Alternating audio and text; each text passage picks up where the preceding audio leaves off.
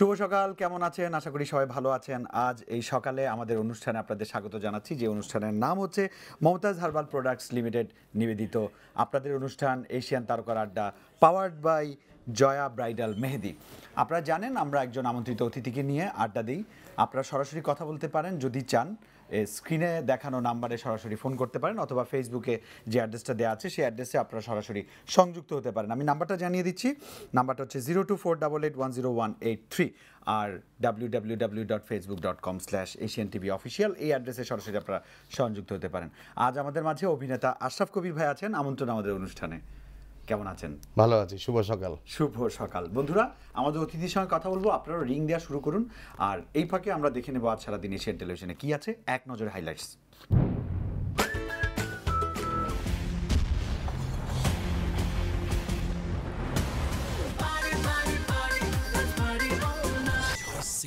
Fair and lovely নিবেদিত Bangla cinema দেখবেন আজ দুপুর 12:15।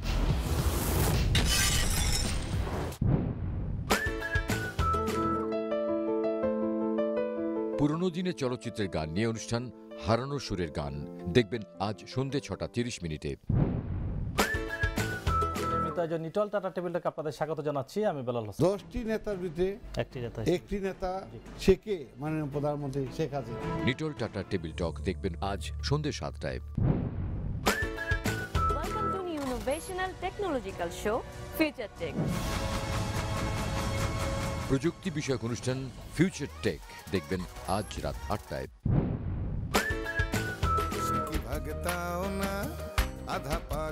ধারাবাহিক নাটক আস্থা পাগল দেখবেন আজ রাত 8:30 ও রাত 10টায়।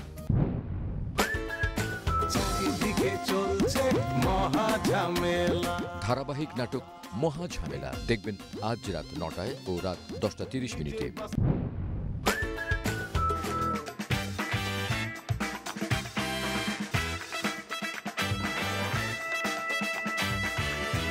ওয়ালটন নিবেদিত ফোনোলাইভ মিউজিক্যাল অনুষ্ঠান এশিয়ান মিউজিক দেখবেন আজ রাত 11টায়। আমরা এক নজরে দেখছিলাম আজ সারাদিন এশিয়ান টেলিভিশনে কি আছে। আশা করি আপনারাও থাকবেন, দেখবেন আমাদের অনুষ্ঠান, কারণ সকল অনুষ্ঠানের উদ্যোগ, সকল অনুষ্ঠানের প্রয়াস শুধুমাত্র আপনাদের এন্টারটেইন করার জন্যই। তাহলে চলুন কথা বলি আমাদের আজকের অতিথির সঙ্গে। ভাইয়া কেমন আছেন? এই রোজা কেমন কাটছে আর কি নিয়ে ব্যস্ত? আলহামদুলিল্লাহ, রোজা ভালোই কাটছে। রোজা রেখেও কাজ করতে হচ্ছে। এখন তো সব ঈদের কাজ, এবং রোজার ঈদের কাজ শেষ হতে হতেই আবার কোরবানিদের কাজও শুরু হয়ে গেছে। আচ্ছা আচ্ছা, এইবার তো ওই যে আপনার বিশ্বকাপ ক্রিকেট উপলক্ষে কিছু কাজ কমে গেছে, যেহেতু খেলার স্লটগুলো ঢুকে গেছে, যার কারণে ওইটা কোরবানির ঈদের স্লটটা আমাদের শুটিং এর শিডিউলেও ঢুকে গেছে। আর এবার ঈদে অনেক চ্যানেল আবার 7 দিনের জায়গায় 10 দিনও করছে, যেহেতু খেলা, সেই কারণে 7 দিনের চাঙ্কে ওরা 10 দিন বানিয়ে ফেলেছে। তাতে একটু কাজের পরিধিও আমাদের বেড়েছে। আচ্ছা, কি কি করেছেন আর কি কি করছেন, কি দেখতে পাবো? প্রায় 10টি নাটক তো করেছি আমি, বিভিন্ন চ্যানেলে যাবে আর কি। আরো কয়েকটি বাকি আছে, এই 20 তারিখের ভিতর শেষ হয়ে যাবে সেই কাজগুলো। এখন সবই ঈদের শিডিউলের কাজ হচ্ছে আর কি। আর সিনেমার কাজের চেষ্টা চলছে, এই মাস কথাবার্তা হচ্ছে, আর যদি শিডিউল মিলে যায় তাহলে এই মাস থেকে একটা ছবির কাজ শুরু হওয়ার কথা।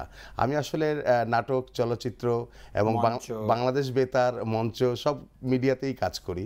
বাংলাদেশ বেতারে মানে রেডিও যাকে বলি আমরা সরকারের, বাংলাদেশ বেতারও আমার একটা ঈদের নাটক যাচ্ছে, তারেক মনজুরের লেখা। ঈদের দিন রাত্রি 8টায় প্রচার হবে। মানে যারা টেলিভিশন দেখতে পায় না, অডিওতে শোনে, তারাও আসলে মিস করবে না। তারাও তো ঈদ থেকে বঞ্চিত হয় কি করে, তাদেরও তো আনন্দ আছে। বিশেষ করে প্রত্যন্ত অঞ্চল, রোডের যারা, গাড়িতে যারা এবং মাঝি যারা, তারা কিন্তু রেডিওর নিয়মিত এবং তাদের জন্য কিন্তু একটা বিশাল বাজার আছে যারা এখানে কাজ করেন। এটা খুব ভালো লাগলো যে আপনি এতগুলো সেক্টরে কাজ করছেন। এবারের ঈদে যে কাজগুলো করেছেন, কাজগুলো বা করছেন, এই কাজগুলো করে আপনার কি মনে হচ্ছে যে কেমন হচ্ছে কাজ? কি ধরনের আইটেম বা প্রোডাক্টগুলো বা কন্টেন্টগুলো এবার দর্শক বেশি দেখতে পাবে?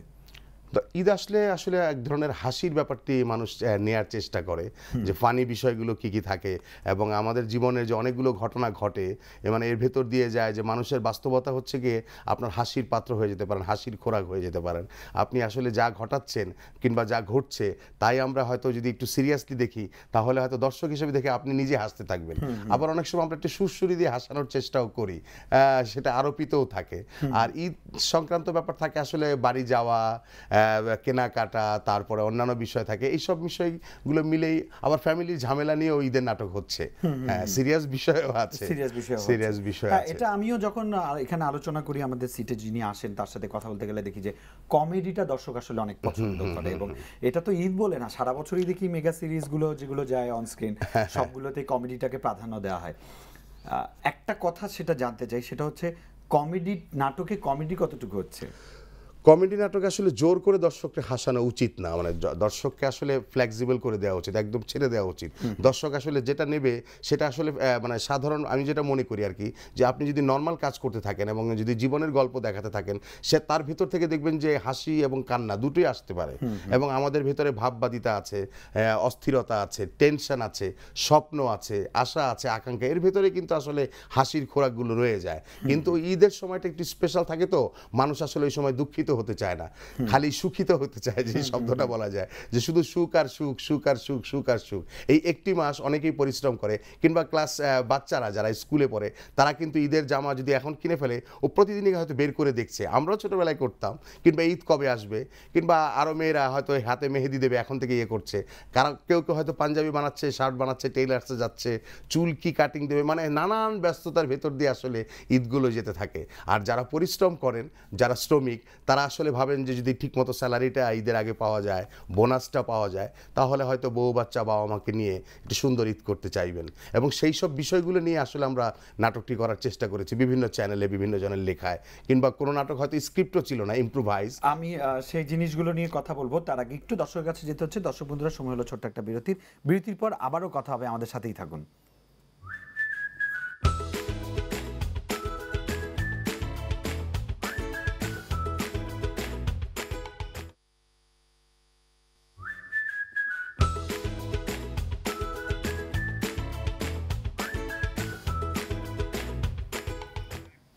মমতাজ হার্বাল প্রোডাক্টস লিমিটেড নিবেদিত এশিয়ান তারকার আড্ডা, পাওয়ার্ড বাই জয়া ব্রাইডাল মেহেদি, এই অনুষ্ঠানে আপনাদের স্বাগত জানাচ্ছি। আমাদের সঙ্গে আছেন আশরাফ, কবির ভাই। আমরা অনেক বিষয় নিয়ে কথা বলছিলাম, আরও বলতে চাই, আসলে দর্শকও শুনতে চাই, তারা আমাদের প্রোগ্রামটা দেখেনি শোনার জন্য, আর তাদের প্রিয় তারকারা এখানে আসেন। তো কবির ভাই, যেটা আমি বলতে যাচ্ছি সেটা হচ্ছে, এই যে আপনি বলছেন জীবন থেকে টপিকগুলোকে তুলে আনা হয়, গল্পগুলো ভাবে লেখা হয়, অনেক সময় ইম্প্রোভাইজড করেন। আমার এক্সপিরিয়েন্স হচ্ছে ইম্প্রোভাইজটাই বেশি হচ্ছে এখন। একটা লাইন আপ থাকে, তারপর ওটাকে ইম্প্রোভাইজ করা হচ্ছে। হয়তো আমরা এত ছুটছি, কারো হাতে সময় নেই। ওই জায়গাটা থেকে আমরা দর্শকদের চাহিদাটা কতটুকু পূরণ করতে পারছি? দর্শককে আসলে আমরা বোকা ভাবছি, দর্শক কিন্তু আসলে এতটা বোকা না। আমি বোঝাতে যাচ্ছি, দর্শক আসলে অনেক ধরনের কি বলে এন্টারটেইনমেন্ট চায়, তারা আসলে জীবনের গল্পই দেখতে চায়। তারা তাদের আশেপাশে যা গল্প দেখে কিংবা যা চরিত্রগুলো দেখে, সেগুলোই আসলে নাটকের ভিতরে তারা দেখতে চায়। অবাস্তব কিছু দর্শক কিন্তু নেয় না, হয়তো একটা দুটো হতেই পারে অবাস্তব, কিন্তু সেটাকে আবার দর্শক গ্রহণযোগ্যতা পায় না। আর আপনি আরেকটি ভালো বিষয় খেয়াল করবেন যে আমাদের অনেকগুলো চ্যানেল বাংলাদেশে, কিন্তু এইবার কিন্তু ইউটিউব ঈদও হচ্ছে, মানে প্রচুর ইউটিউবের নাটক হচ্ছে, মুক্তি হচ্ছে। ঈদ উপলক্ষে ওয়েব সিরিজ হচ্ছে অনেক, নেটফ্লিক্স, আইফ্লেক্স, বিভিন্ন ধরনের এই যে আমাদের কমপ্লেক্সগুলো চলে আসছে, এক ধরনের যন্ত্রণা চলে আসছে। কিংবা কেউ কেউ বলছে যে একটা সময় গিয়ে নাকি টেলিভিশন চ্যানেলই থাকবে না, ওই ইউটিউবদের জয় হয়ে যাবে। যারা বলছেন ওরাও বোকা স্বর্গে বাস করছেন। আমি বলবো আসলে এই ইউটিউবটা তো পশ্চিমা বিশ্বের জনপ্রিয় হওয়ার পরেই দেশে ঢুকেছে, বা তৃতীয় বিশ্বে ঢুকেছে। ওখানে টিভির জায়গায় টিভি আছে, অ্যাপসের জায়গায় অ্যাপস আছে, ইউটিউবের জায়গায় ইউটিউব আছে। কেউ কারো জায়গাটা দখল করতে পারেনি, এটা আমার মত। না, ঠিক আছে, আমি আপনার সাথে একমত হয়তো, কিন্তু তারপরও একটা নতুন শ্রেণী তৈরি হচ্ছে যারা পুরনো শিল্পীদেরকে চেনে না কিংবা তাদের ওই কাজগুলো দেখছে না। টেলিভিশনে এখন ধরেন বাংলা সিনেমাগুলো, পুরনো সিনেমাগুলোর কারণে আমরা অনেক আর্টিস্টকে দেখতে পাচ্ছি, চিনতে পারছি, কিন্তু যারা নতুন আসছে তারা কিন্তু নতুন আর্টিস্টদের ছাড়া বাইরের কাউকে চিনতে পারছে না। আমি আপনাকে একটা তথ্য দিই যে বাংলাদেশে একসময় 1000 সিনেমা হল ছিল, 1200 সিনেমা হল ছিল, 1400 ছিল, সেখানে এখন 172টি হল মাত্র। এই 172টি হলে দুটো সিনেমা এবার ঈদে মুক্তি পাবে, তাও শাকিব খানের। এবং আরেকটা ব্যাপার আছে, না আরেকটা মুভি অন্য মামুনের আবার বসন্ত আসবে, ওটাও 3-4টা হলে। তো এখন এই যে চলচ্চিত্রের এই অবস্থায় আমরা আসলে এটার উত্তরণ চাই, কারণ যদি আমাদের আরো অনেক সিনেমা থাকতো। এটা নিয়ে আমি কথা বলবো, আমাদের একটু সময় আছে এটা নিয়ে কথা বলার। আমি একটু টেলিভিশন আর এই সেক্টরে থাকতে চাই। এই যে আমি ইউরোপে গেছি নেটফ্লিক্সের একটা কাজ করতে, এটা বাংলায় হয়েছে নাটকটা। আচ্ছা আচ্ছা। তারপরে আমি এখানকার এই যে বায়োস্কোপ, আইফ্লিক্স এবং আমাদের সিনেস্পটের আমি একেবারে রেগুলার আর্টিস্ট বলতে পারেন। ওদের অলমোস্ট প্রত্যেকটা ওয়েব সিরিজ আমি কাজ করছি এবং আলোচিত। আমি জনপ্রিয় বলছি না, কারণ এটা সময় সাপেক্ষ ব্যাপার, আলোচিত। এই যে একটা নতুন প্ল্যাটফর্ম হয়েছে, আর্টিস্টরা কাজ করছেন, পেমেন্টও পাচ্ছেন, ডিরেক্টররা কাজ করছেন, ইন্ডাস্ট্রির মানুষদের কর্মক্ষেত্রে সুযোগটা বাড়ছে, এই অ্যাপসের ভূমিকাটাকে আপনি কিভাবে দেখছেন? ভালো, বেটার এটা। কাজ যত হবে, কিংবা মোবাইলের প্রত্যেকের হাতেই তো একটি করে আসলে টেলিভিশন, কিংবা একটি করে সিনেমা হল, যদি একটি করে মিডিয়া, সারা পৃথিবীটা হাতের মুঠোয় চলে আসছে এবং এটাকে মুঠোফোন বলা হচ্ছে। আপনি যখন ইচ্ছা তখনই আপনি দেখতে পাচ্ছেন। হাসির বিষয়ও থাকছে, দুঃখের বিষয়ও থাকছে, প্রামাণ্য চিত্রও থাকছে, মানে একটা পড়াশোনার জায়গা হয়ে গেছে। ব্যক্তিগত চাহিদার কন্টেন্টগুলো থাকছে। আপনি যদি ইতিহাস জানতে চান, যে আমি আসলে মুসলিম সাম্রাজ্যের ইতিহাস জানতে চাই, দেখতে পারবেন। আপনি যদি জানতে চান যে আমি আসলে সেই ব্যাবিলনীয় সভ্যতার জানতে চাই, সবই দেখতে পারবো। এই যে আমাদের হাতের মুঠোয় সবকিছু চলে আসা, এই প্রাপ্তিটা আসলে আমরা গত 10 বছর আগেও ভাবিনি যে এরকম একটি ঘটনা ঘটতে পারে। এখন সেই কারণে আমাদের আরো কম্পিটিশনটা বেড়ে যাচ্ছে। অ্যাক্টিং এর কম্পিটিশন বাড়ছে, স্ক্রিপ্টের কম্পিটিশন বাড়ছে, গানের কম্পিটিশন বাড়ছে, মেধার কম্পিটিশন বাড়ছে, এবং অনেক শিল্পীরা আসছেন। এই নতুনদেরকে আসলে স্বাগত জানাচ্ছি, কিন্তু তারা কতদিন টিকবেন? স্বাগত নতুনদেরকে জানাচ্ছি। একজন দর্শক ফোন করেছেন, তাকেও স্বাগত জানাই। হ্যাঁ প্লিজ। দর্শক বন্ধু, হ্যালো। হ্যাঁ, হ্যালো, শুভ সকাল ইন্টু ভাইয়া, আমি টুটুল। কেমন আছেন আপনি? টুটুল ভাই ভালো আছি, আপনি কেমন আছেন? এই তো ভালো, আপনার সাথে কথা বলে ভালো লাগতেছে। আমি তো কবির ভাইয়ের সাথে কথা বলতে একটু না, আপনি পুরোই বলুন, যত খুশি বলুন। কবির ভাই আছেন এখানে। হ্যাঁ, কবির ভাই আসসালামু আলাইকুম, শুভ সকাল। সেই সাথে অগ্রিম ঈদের শুভেচ্ছা জানাচ্ছি। ওয়ালাইকুম আসসালাম, আপনাকেও আগামী ঈদ মোবারক। আপনার সাথে প্রশ্ন থাকবে। বলুন।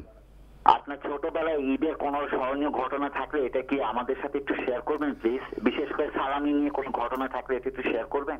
আপনাকে অনেক ধন্যবাদ ফোন করার জন্য, ভালো কথা বলেছেন। এটা আমারও একটা প্রশ্ন ছিল কিউতে, এটাই তিনি বলে ফেলেছেন। এটা দারুণ একটা কোশ্চেন, শুনি। হ্যাঁ, আসলে হয়েছে যে আমি ক্লাস 8 না 9-এ পড়ি তখন। স্কুলের বন্ধুরা আমরা এবার মানে মিলে বুদ্ধি করলাম যে চিড়িয়াখানায় যাব। তো আমি থাকতাম ইউনিভার্সিটি, মানে বুয়েট পলাশী বাজার, ওখান থেকে একটা মুড়ি ট্রেনের মতো বাস ছিল, সেটা চিড়িয়াখানায় যেত মিরপুর হয়ে। তো এখন সেই কারণে ওই সময় 8 আনা করে না 1.5 টাকা করে ভাড়া ছিল। তো আমরা ছাত্র স্টুডেন্টরা 8 আনা করে জোগাড় করে রাখলাম, প্রত্যেকটা পয়সা ভাগ করেছিল, যে ঠিক আছে এই আমার কাছে তখন হ্যাঁ এটার জন্য এইটা আচার খাবো, এটা খাবো, ওটা খাবো। প্রায় 16 টাকা না 22 টাকা ছিল সেই আমলেই। তাহলে অনেক টাকা জমানো টাকা সব পকেটে নিয়ে নিয়েছি, বাসায় কিচ্ছু জানাইনি। আমরা প্রায় 6 থেকে 7 জন বন্ধুরা চিড়িয়াখানার উদ্দেশ্যে রওনা হয়ে গিয়েছি। কিন্তু হতে হতে একটা পর্যায়ে গিয়ে বাসটা ফোন আছে, তারপরে আমরা আবার বাসে উঠবো। হ্যালো হ্যালো হ্যালো, আসসালামু আলাইকুম। ওয়ালাইকুম আসসালাম, কেমন আছেন? জি আলহামদুলিল্লাহ ভালো আছি, আপনি ভালো আছেন ভাইয়া? হ্যাঁ ভালো। কে বলছেন, কোত্থেকে বলছেন, একটু বললে ভালো হয়। আমি শ্রাবণ ঢাকা থেকে বলতেছি। আচ্ছা বলুন শ্রাবণ। তো ভাই আমি কবির সাথে কথা বলতে চাই। হ্যাঁ জি ভাই বলুন। আসসালামু আলাইকুম ভাইয়া। ওয়ালাইকুম আসসালাম ভাই। ভালো আছেন? আছি আলহামদুলিল্লাহ, ভালো আছি ভাই। আপনি সরাসরি টেলিফোনে কথা বলুন, টেলিভিশনের ভলিউমটা কমিয়ে দিন।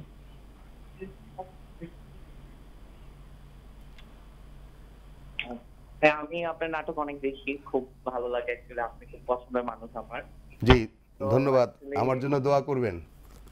হ্যাঁ হ্যাঁ অবশ্যই, কাজ করছি আপনাদের জন্যই। অ্যাকচুয়ালি আমার আর অন্যরকম কোনো কিছু জানার নাই, খুব মনোযোগ দিয়ে দেখতেছি। জি জি, আপনাকে ধন্যবাদ। সবসময় আমাদের সাথেই থাকবেন, আমাদের অনুষ্ঠান দেখবেন, আপনাদের জন্যই আমাদের এই আয়োজন। তো আমরা বাসের গল্পটা শেষ করব, তার আগে একটু দর্শকের কাছে আবার যেতে হচ্ছে। দর্শক বন্ধুরা, সময়ের ফ্রেমে আমরা বাধা, তাই আমাদের ছোট্ট একটা বিরতি নিতে হচ্ছে, আমাদের সাথে থাকুন।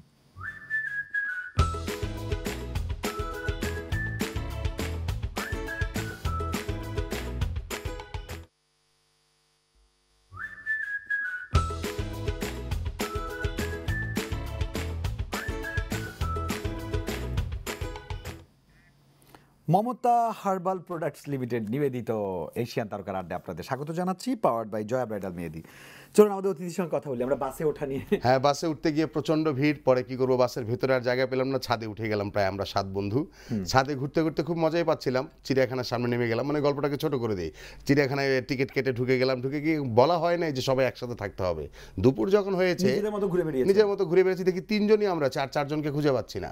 পরে বললো ও তো ওইখানে ওই ভাল্লুক দেখতে গেছে, ও তো ওইখানে বানর দেখতে গেছে। এই করতে করতে খুঁজি, সারাক্ষণ খুঁজে আর পাই না, সারাক্ষণ খুঁজে আর পাচ্ছি না। পরে হঠাৎ করে আমরা কেঁদে ফেললাম যাই হ্যাঁ ওদেরকে হারিয়ে ফেললাম কি হবে, এখন আমরা বাসায় ফিরবো, ওদের বাবা আমাকে কি বলবো? এই আমাদের কান্নাকাটি দেখে সিকিউরিটি লোক ভাবলো যে আমরাই হয়তো হারাই গেছি, আমাদেরকে নিয়ে চলে গেল নিরাপত্তা বেষ্টনীতে। এখন ওরা যারা 4 জন ওরা আবার আমাদেরকে খুঁজছে, ওরা খুঁজে আর ওর পায়নি, অনেকক্ষণ ওয়েট করার চিন্তা করলো ঠিক আছে ওদের বাসায় যে খবর দিই। আমাদের বাসায় যে খবর দিচ্ছে যে আমরা চিড়িয়াখানা হারিয়ে গেছি। ঈদের দিন বাবা মা রওনা হচ্ছে চিড়িয়াখানাতে ছেলেকে খোঁজার জন্য। ওই মুহূর্তে রাতে 8টা সাড়ে 8টার দিকে আমরা আবার ওই 3 জন এসে উপস্থিত হলাম। মানে একটা হুলস্থুল কাণ্ড। এটা ঈদের মজা। এটা কবির ভাই অনেক ভালো লাগে যে আমাদের যে টুটুল না কবির ভাই ফোন করেছেন তার ভালো লাগে। আচ্ছা আমরা সিনেমা হল নিয়ে কথা বলবো বলেছিলাম, আমি আমার দেয়া কথা রাখতে চাই। এই যে আমি আরেকটা সিনেমা শো করি, এই গত 12 বছর ধরে আমি এই প্রবলেম নিয়েই কথা বলছি, সমাধানটা আসলে কোথায়? এই যে সিনেমা হল কমে যাচ্ছে, সিনেমার সংখ্যা কমে যাচ্ছে, সমাধানটা কোথায়? রাষ্ট্রের পৃষ্ঠপোষকতা লাগবে। মানে রাষ্ট্র যদি চায় এইখানে শিল্পে মানে এই সিনেমা শিল্পটা বাঁচবে। কারণ আমি একটা বিশ্বাস করি যে আরও 1000 হল যদি করে দেওয়া হয় কিংবা 300 সিনেপ্লেক্স যদি রাষ্ট্র দায়িত্ব নেয় প্রত্যেকটি জায়গায়, প্রত্যেকটি জেলায়, এবং ঢাকায় অনেকগুলো মার্কেট হওয়া মানে সিনেপ্লেক্স হতে হবে। আপনি দেখবেন বসুন্ধরাতে আপনি কখনো গিয়ে টিকিট পাবেন না, মানে হাউসফুল থাকে সারাক্ষণ। যমুনা ফিউচার পার্কে পাওয়া যাচ্ছে না। মানে বলাকা বলেন বা এই যে হ্যাঁ মানে একটু ভালো হল যেগুলো সিনেপ্লেক্স সেগুলোতে সবগুলোতেই মানে দর্শক পরিপূর্ণ থাকে। এবং আমাদের যারা স্টুডেন্ট মানে ছাত্রছাত্রী তারা কিন্তু সিনেমার জন্য আলাদা পয়সা রেখে দিচ্ছে, ঠিক আছে যে একটা ভালো মুভি আসলে আমি দেখবো, সেটা দেশি হোক আর বিদেশি হোক। কিন্তু আমরা যদি ভালো চলচ্চিত্র তৈরি করতে পারি, আমাদের এখানে যদি প্রচুর কাজ হয়, সিনেমা হল থাকে, তাহলে রিটার্ন আসবে এবং প্রচুর কাজও হবে। এবং আরেকটা কথা বলি আপনাকে, একটা অ্যাভেঞ্জার্স দ্য এন্ড গেম বলে একটা ইংরেজি মুভি রিলিজ হয়েছে, প্রথম 10 দিনে শুধু সিনেপ্লেক্স 6 কোটি টাকা টিকিট বিক্রি করেছে। চিন্তা করতে পারেন আপনি, একটা সিনেপ্লেক্স একটা, আমরা অন্য সিনেমার কথা বাদ দিলাম, কেন আমরা পারবো না? হ্যাঁ সেই এটা খুব সেটা। আর আমাদের পাশের দেশ কিন্তু দাঁড়িয়ে গেছে, ওদের এই দৈন্য অবস্থা ছিল কিন্তু সিনেমা শিল্পকে দাঁড় করিয়ে দিয়েছে। পশ্চিমবঙ্গ সরকার তো সিনেমাকে মানে একদম ব্যাপক হারে প্রচার করে এবং ওদের আর্টিস্টদেরকে সম্মানও করে, ভালোবাসে এবং দর্শকও প্রচুরভাবে নিচ্ছে। আমরাও, শেখ হাসিনা আমাদের প্রধানমন্ত্রী, উনিও চায়, উনি এবং চলচ্চিত্র দেখেন কিন্তু উনি যখন সফরে থাকেন প্রত্যেকটা শিল্পীর খবর নেন। উনি বিমানে বাংলা সিনেমা দেখতে দেখতে যান, উনি নিজে বলেছেন যে ওই ছবিটা লাগাও তো আমি ওই ছবিটা দেখবো। প্রত্যেকটা শিল্পীকে উনি চেনেন, কারণ উনি তো গ্রাসরুট লেভেল থেকে বড় হয়ে এসেছেন, সিনেমা হল থেকে দেখতে দেখতে বড় হয়েছেন, উনি ইডেনের ছাত্রী ছিলেন। এখন বাংলা চলচ্চিত্রকে বাঁচাতে হলে প্রত্যেকটি সিনেমা হলকে সুন্দর করতে হবে, আরও সিনেপ্লেক্স করতে হবে, এবং আমাদের যারা শিল্পী পরিবার আছে প্রত্যেককে আবার কাজে ফিরে আসতে হবে। যদি কাজই না থাকে 172 সারা বাংলাদেশে 172টি হল দিয়ে আপনি কি করবেন? প্রত্যেকটি সিনেমা হল যদি আপনি চালু হয়ে যায় এবং আমাদের অনেক আর্টিস্টদের যদি সংখ্যা বেড়ে যায় এবং দর্শক যদি আমাদের মৌলিক গল্পগুলো নেওয়া শুরু করে, সময় বেশি দিন লাগবে না, 3 থেকে 4 বছরের মধ্যে আবার এই শিল্পটি দাঁড়িয়ে যাবে। আপনি বলছেন একটা কথা, সেটা হচ্ছে সরকারকে সিনেমা হল করে দিতে হবে। এটা প্রাইভেট সেক্টর, সরকার যদি এখন সিনেমা হল করে দেয়, কালকে গার্মেন্টস মালিকরা বলবে আমাদের গার্মেন্টস করে দেন। প্রত্যেকের জায়গায় পৃষ্ঠপোষকতা। আমি তো একজন শিল্পী, আমি আমার শিল্পীর পক্ষেই কথা বলবো, শিল্পের পক্ষেই কথা বলবো।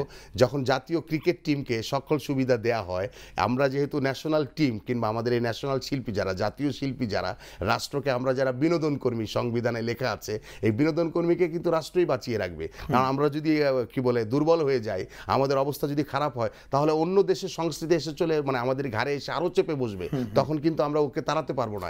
যেমন আমি একটা কথা বলি, বিটিভি যখন ছিল বা 21 টেলিভিশন যখন ছিল, বিটিভি এখনো আছে, হ্যাঁ মানে আমি বলছি যে একমাত্র চ্যানেল যখন ছিল, তারপরেও নিজেরা কিন্তু যে প্রাইভেট সেক্টর, আজকে এশিয়ান টিভিতে বসে আমরা কথা বলছি, প্রাইভেট সেক্টর গুলো নিজেরা কিন্তু দাঁড়িয়ে গেছে, তাদের সাথে কম্পিটিশন করে স্টার প্লাস, জি বাংলা ওদের সাথে কম্পিটিশন করে। আমাদের কিন্তু সিনেমা হলের মার্কেটটা কিন্তু খোলা না, মনোপলি এক জায়গায়, এখানে কম্পিটিশন নাই। আপনার কি মনে হয় না যেখানে কম্পিটিশনটা নাই বলেও আমরা পিছিয়ে পড়ছি? সেটাও এক ধরনের ব্যাপার, এবং কম্পিটিশন আনতে হবে তো, এবং আমাদের প্রচুর কাজ করতে হবে, কাজই তো কম। আপনি বছরে যদি মাত্র 10টি ছবি করেন হবে না তো, আপনাকে প্রত্যেক মাসে 10টি সিনেমা বানাতে হবে। একদম তাই, মানে যদি প্রতি সপ্তাহে 2-3টা, হ্যাঁ প্রতি সপ্তাহে যদি 4-5টি সিনেমা মুক্তি পাওয়া যায়, তাহলে এত একটা অবস্থান দাঁড়াবে। আশরাফ কবির ভাই, আমরা অনেক কৃতজ্ঞ, সময় একেবারেই শেষ। আপনাকে ধন্যবাদ দিতে চাই, কারণ আমারও ভীষণ ভালো লেগেছে কথা বলে। আপনাকে অনেক ধন্যবাদ, আপনি এসেছেন, আমাদের সময় দিয়েছেন। ধন্যবাদ। আসলে তারকা কথা আড্ডায় জয়া ব্রাইডাল মেহেদি। আমি এশিয়ান টেলিভিশনকে ভালোবাসি, নিজে দেখি, এবং দর্শককে বলবো আপনারা এশিয়ান টেলিভিশন দেখুন, এশিয়ান টেলিভিশনের সঙ্গেই থাকুন। কবির ভাই তো সব বলেই দিয়েছেন, আমার আর বলার কিছু নাই। সবাই ভালো থাকবেন, কাল আবারও দেখা হবে, নতুন অতিথি থাকবেন আমাদের সাথে, নতুন নতুন বিষয় নিয়ে কথা বলবো। সারাদিন এশিয়ান টিভির সঙ্গেই থাকুন। আবার বলে ফেললাম।